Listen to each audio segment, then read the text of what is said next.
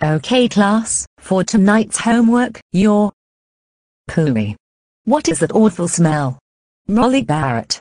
Have you done something very stinky in your knickers? No. Are you sure? Yes. You better come here and let me check. Turn around so I can check you. Yes, you have. Naughty girl. How dare you flatulated in public? You know how we punish naughty children who wet and mess themselves. We put nappies on them. And that's what we have to do to you. Go to the nurse and get cleaned up, and then she'll put a nappy on you. Go. Now. Molly Barrett. You're willing to be cleaned up and then be put in a nappy. Because you were very naughty and messed yourself in public and class. So lie down, and we'll get you cleaned up and put a nappy on you. Take knickers off. Wipe clean. Apply powder. Put nappy on. There. You're all cleaned in your nappy now.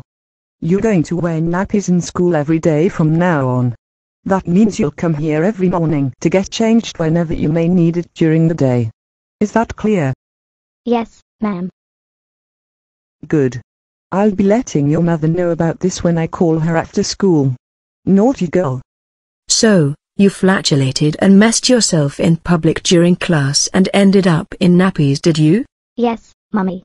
How naughty of me, but... It wasn't just naughty of you to mess yourself in class, young lady. It was very naughty of you. You now have to have nappies on in school every day. I was on the phone with your nurse and told me that she had to put a nappy on you for pooing your knickers in class. That is very babyish behavior for an 8-year-old. Nappies for you. All the time. You clearly still need them. We'll change your nappy now, and then it's off to bed. Lay down and we'll change your nappy. Naughty girl.